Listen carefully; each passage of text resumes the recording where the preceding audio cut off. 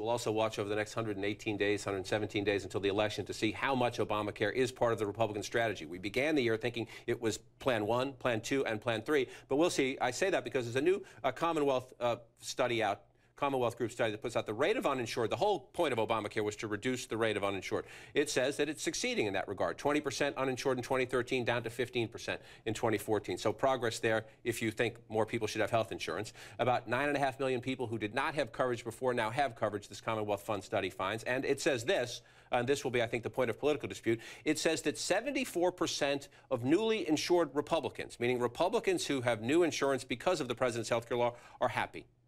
I guess John Boehner's not one of them.